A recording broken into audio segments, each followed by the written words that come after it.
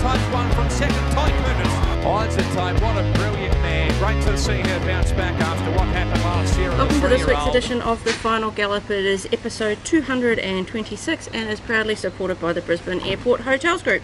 Another Group 1 on Saturday for our stable with Baller ready to rip in the Newmarket Handicap at Flemington, and also we have 4 accepted home here at Eagle Farm. Morning, Tony. As we do, firstly let's look back at last Saturday and a wonderful performance by All That Pizzazz, winning the Cutest Jewel Prelude and qualifying for the $500,000 3-year-old race next week. Yeah, good morning Craig, good morning everyone.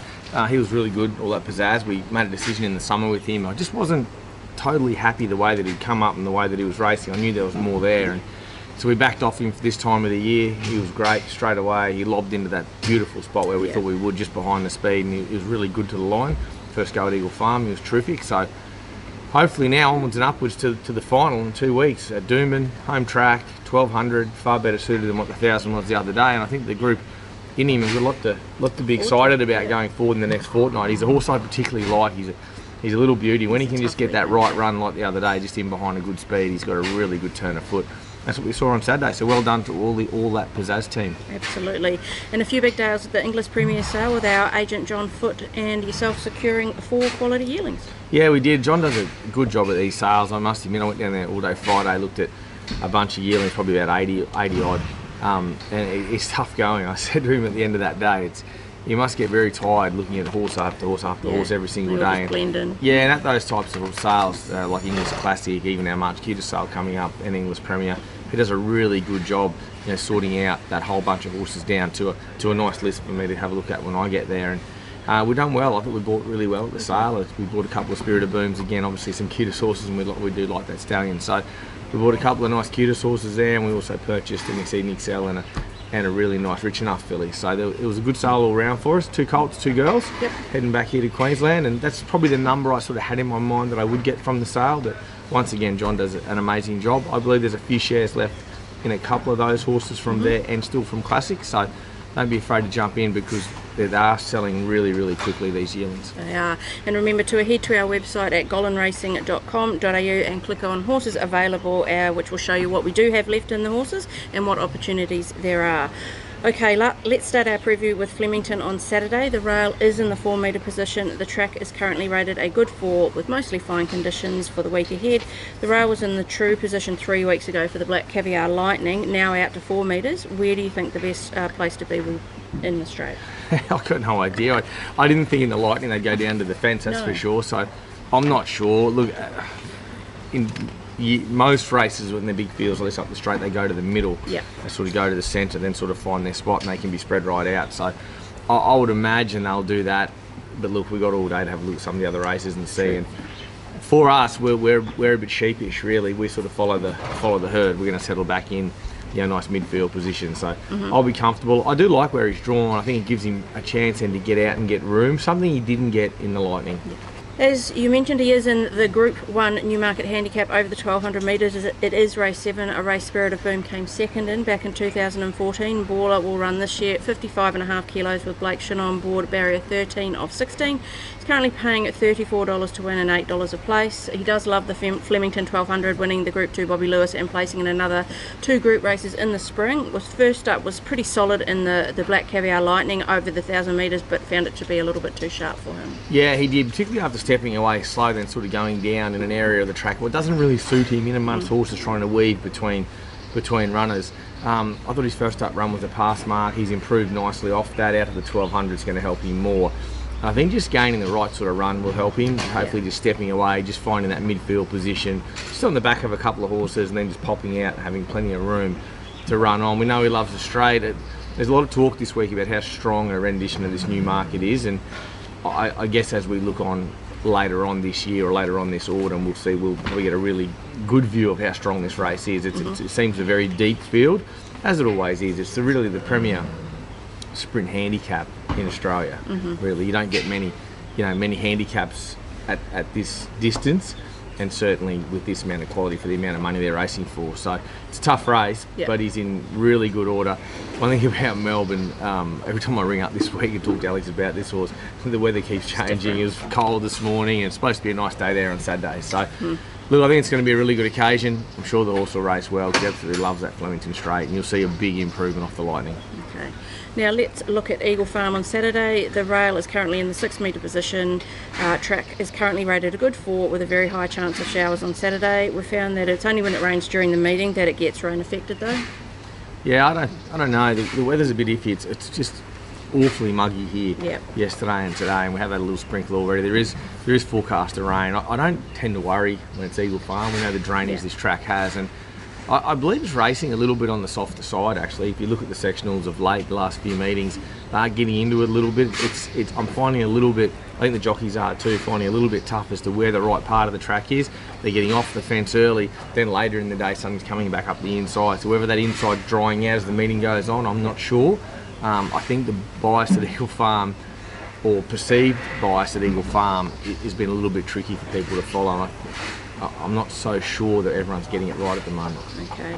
We will start with race 2, which is the Class 3 plate over the 1600 metres. Tenzing will run in this, 57.5 kilos. Jimmy Orman will ride from barrier 7. He's currently paying $6 to win and $1.70 for the place.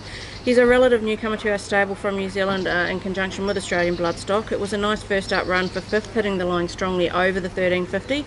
Gets out to the mile now, which will suit him down to the ground. Yeah, he gets Jimmy Orman on out to a mile on a big track. I think that really suits him. His first time our way of going on a tighter track the other day, and they really run along. There was that day at Dooman where there was certainly an on-speed bias. The track got out to dried up to a good 3. And they were really hooking along in these races, and you could just see it had him out of his comfort zone. He was getting shoved off the track a bit earlier. He struggled then just to get on his right leg going around the corner. He wanted to lay in, and he should have arguably finished much closer. He wouldn't have won the race, but he should have certainly finished closer, right up on the place getters. So that's the right sort of run for this race. We always knew we had this race in mind. A mile at the big track. He's probably going to have to cop his medicine again from the gate. Orman will probably just go back, and he'll just look to get on the back of the right horses, balance him up. I think you'll see a much straighter performance. You'll see a really good turn of foot at the end of this mile. Okay. Moving on to race 5, it is the Open Handicap over 1,000 metres. Proper Rogue runs, 58 kilos. Jimmy Orman on board from barrier 8. He's our friend today, but not being very friendly, completely ignoring us. He's currently paying $5.50 to win and $1.75 for the place. He did win 3 straight for us at Doomben last prep, and he is first up on Saturday. He has been competitive in all of his 5 first up runs to date. First time to Eagle Farm though. Yeah, it does concern me a little bit. I've kept him away from Eagle Farm. He loves those tracks. He can just get his toe into the ground. But I have been comfortable with how horses have been getting into Eagle Farm of late. I think the surface does suit, and any rain around that just makes it, they get towing a little bit more. I think it's a big plus for him. I love the makeup of the race for him. I love the amount of speed. I think every horse, bar him and one other, could lead if they wanted to. So we'll just sit back off that really good speed, and there's no doubt he's going to have a good turn of foot getting home.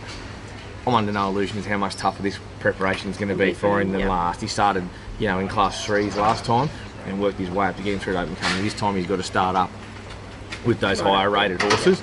But I've been very pleased with his preparation. He's come along beautifully. I've got quite a long prep in mind for him, particularly getting back to probably a natural turf track like a Doomben or a Sunshine Coast with a bit of rain around, possibly a listed race early in the carnival. So that's the level I think he's at. It's a good starting point for him Saturday. I love the way the race composed, as I said. Any rain around enhances his chances, but there is good improvement to come. We'll move on to race 9 now. It is the No Metro Wins Handicap over the 1400 metres. We'll start with Briars Kingdom. He'll carry 54 kilos with Angela Jones's 2 kilo claim. He'll jump from barrier 9. He's currently paying $8 to win and $2.70 for the place. Coming off a last start win at Eagle Farm over the 1300 metres about a month ago for Ange. He's got a good record over the 1400 metres and at Eagle Farm, but has a sticky draw. Yeah, he does, but he has got that good track and trip record. He had a nice solid trial at Dooman last week just to be ready for this. I'm really happy with him. I think the draw, I'm not too concerned. He just tend to make his own luck. I think he'll roll up, find a spot in the first 2 or 3 pairs, and get himself in a position to be able to be in the finish. I really do think he's found the right race. I kind of like him at double figure odds. I think that's the sort of horse he is. I can't see him being far away here. Okay. The second runner we have is the Party Girl. She'll carry 54 kilos. Stephanie Thornton rides from barrier 13. She's currently paying $17 to win and $4.60 a place. She was a little bit slow away first up and got too far back, but did her best work late through the line over the 1200. Yeah, she was just bitterly unlucky the other day. She never really got out, and then Ange went sideways with 100 to go. She ran through the line nicely. Yeah. Really good first up run with no harm done to the horse. Just beautiful first up run. Probably not overly keen to run off this wide draw on Saturday at 1400, big field, Eagle Farm, 2 weeks between runs. Not overly excited by it all. So more than likely leave her to Doomben. She loves a track like Doomben. She can get a toe into that ground, and I think I'll leave her there with an option next week. I think she'll possibly run next week. Another one then a fortnight later at Doomben. So more than likely she won't start. I only have the one runner in that race. Okay. We are into the final furlong of this week's Final Gallop. Who do you think your best winning chances at Eagle Farm on Saturday? Well, the very light team in the city area this week. I'm going to stick with Tenzing, nice and early. I like the horse. He's found a race where there's a couple of chances in it, actually. It's a decent little sort of class 3, but he's far better than this grade, so I kind of like him. Okay, your best each way chance? Best each way chance, I'll go with Briars in the last. I just think he puts himself in a position to be in the finish. I can't see why he wouldn't be running top 3. He's fit, well and healthy, and he likes his track and trip. Okay, your best at the provincials over the next few days? Got a really good team in the provincials. I mean, weather will change a little bit of this if this rain does come. Particularly if it's Ipswich, that track will downgrade quite quickly. Yeah. But one I know will handle that sort of any give in the ground if we get it is Big Impact. Okay. I think she's an excellent chance fresh up there. But like I must stress to everyone out there, I've got a very good team of the provincials over Friday and Saturday. Not big representation, but I think a very good provincial team. Okay, your best track worker this week? Best track worker this week? That's a tricky one. I'm going to stick with Baller down at Flemington. I'm thrilled with what I saw of the information that come back off his gallop and all the data and that. I think he's right up to the mark. He's every bit where he was in the spring. So I'm going to stick with Baller, and I love the work of Isotope here at Eagle Farm. I know we're going away from horses running, or Baller's running this weekend obviously, but Isotope, I think she's right up to the mark the way she worked Tuesday. Okay, and your performance from the stable for the week? A little pizzazz. He was a beauty. Yeah, he's a little ripper. He's just, I got a real soft spot for him. I just quite like him. I remember when we bought him as a yearling at Classic. He's one of those horses that John does all that work, and he found this small to medium size yearling that had this beautiful action on him, and I loved him from the minute we seen him, and he's just been a little ripper, and it's just really good to see him bounce back to winning form after having that prep in the summer that was, I think for everyone involved, was just a little bit frustrating. Yep, absolutely agree. Okay, it is time for Cav's Corner, which is supported by the Brisbane Airport Hotels Group. No cigar for Cav last week. Let's see what he has in store for us with his multi this week in Cav's Corner. Welcome to Cav's Corner for this week. This week we'll travel to Ipswich on Friday. We'll go Big Impact, a win. And then we'll venture to Eagle Farm on Saturday and we'll go Tenzing, a win. Good punting, guys. So he's gone Big Impact a win into Tenzing a win. Copying your homework again. Yeah, I don't think he's copying my homework, but he's copying someone's. He's not far off the mark. They're both horses, have prepped up really well for this. Both work good. Tenzing's work. Tuesday morning, Jimmy Orman rode him. He was super happy with him. So they're both in great shape. She's quite forward. She won fresh up last time, Big Impact too, on a very wet track. She come right around the outside fence.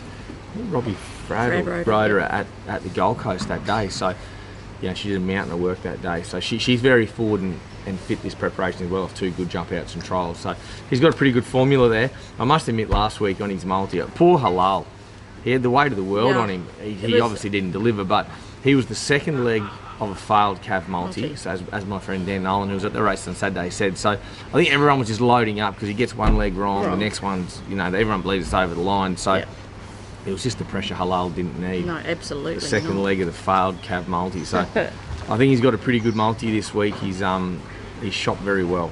Okay. Now, before we wrap up, just a quick shout out to a supporter of the stable, Dan Leary, who has set up the Punters Community.